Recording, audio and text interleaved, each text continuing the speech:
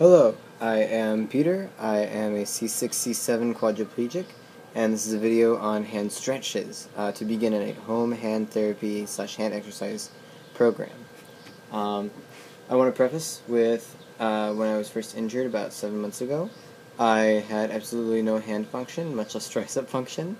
As you can see, I have full tricep extension now, and my hands are in full extension. They even wiggle a bit. And we're getting to work on flexion, and then we have a little bit of separation starting. It's a little difficult, but it's there. I'm going to start by teaching you all the ways that your hand and your fingers are supposed to move, because there's a ton of them. So let me begin. We're going to start with the fingers, of course. And a lot of quadriplegics, when their hands are paralyzed, their fingers will either be stuck open or stuck clenched. My hands are not stuck clenched, but I've seen other people whose hands are stuck clenched, and I have to say, you are lucky because you can hold things, but at the same time, I know that you want to, be able to touch things with your different fingers, to type, to handshake, and so it's important for everyone with hand paralysis to do hand therapy. So, starting with the fingers, they can go either into extension, flexion, or separation. And that's when your fingers basically go out and go in, like making the Vulcan hand symbol is a great example. It's actually called abduction and adduction. Abduction, meaning your fingers go away. Adduction, your fingers come together. And the same goes for your thumb. Your thumb can either extend, flex, adduct, or abduct. And we want to be able to strengthen all of those so that you can get a full fist, a full hand open, a full hand working. And so the first thing that you want to do in any hand therapy, hand exercise program is stretches, especially if your hands are clenched, because they are going to need them. But I'm going to start with if your hands are open. If your hands are stuck open like mine, and they can be stuck, all the way in extension, they can be stuck kind of like just loose. That's how most people's are. You want to make sure that you are stretching all 3 joints in your fingers. You have 3 joints. You're going to have your, let's see, I'm trying to get a good angle. You got your MCPs down here, and they allow you to do that. You got your PIPs, Proximal-InterPhalangials, and they're right here, and they allow you to basically go in like that. Not sure if you can see much of this angle. There you go. And then you got your DIPs, the Distal-InterPhalangials, and those basically do that. My Distal-InterPhalangials don't really work very well yet, but my PIPs and my MCPs are waking up. And the first thing that you're going to want to do is, of course, stretch the MCPs, especially if they're not working. If you don't have MCP return, then your fingers are not going to be able to do much, because that's how you're going to get a fist. So you're going to want to basically hold these down.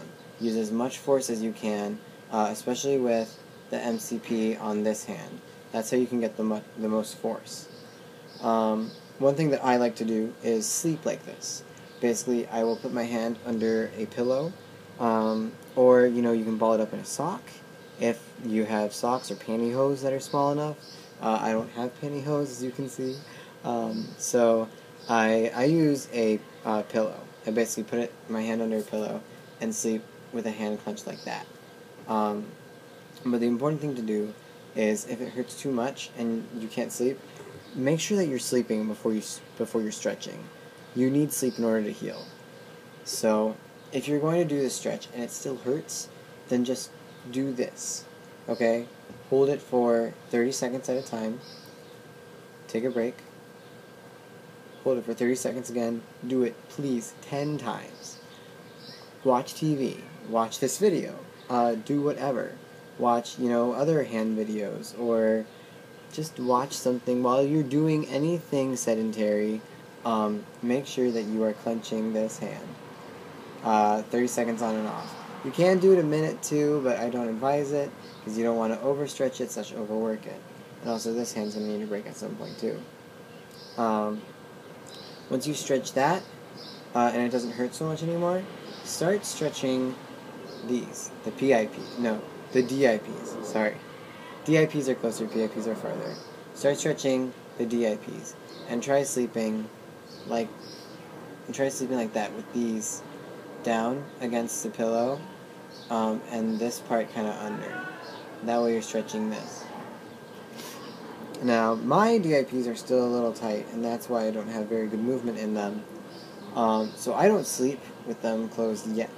But still, while I'm, watching a movie or, out to dinner or whatever, I will often, or even when I'm resting between therapies, because I still go to therapy a ton, basically use what finger or whatever you have to stretch these. 30 seconds stretched, and then off 10 times a day. And you can do that several times a day if you want, but 30 seconds on and off 10 times. That's what I do, and that is what is going to help get rid of that stiffness. If you are not feeling stiffness anymore, no more resistance when you're stretching, then it's time to start doing exercises, which I will do in another video. Those are how to get your fingers, if they're stuck open, to start flexing. If your fingers are stuck closed and you want extension, you're going to want to try and pry this part of your hand underneath your fingers and push them up. Again, you're going to want to start with the MCPs. Just try and push the MCPs up. That'll hurt, and I'm going to use the same rule for each one. 30 seconds on and off. Good, I'm making a hand video. And then, after that,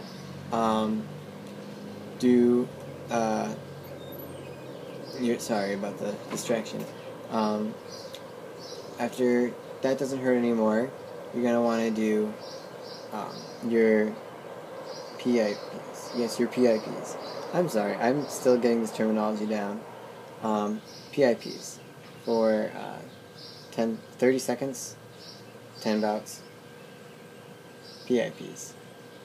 And then, of course, the same rule applies as for flexion. With extension, you can sleep on your hands, sleep with them under a pillow. Try and sleep with them straight.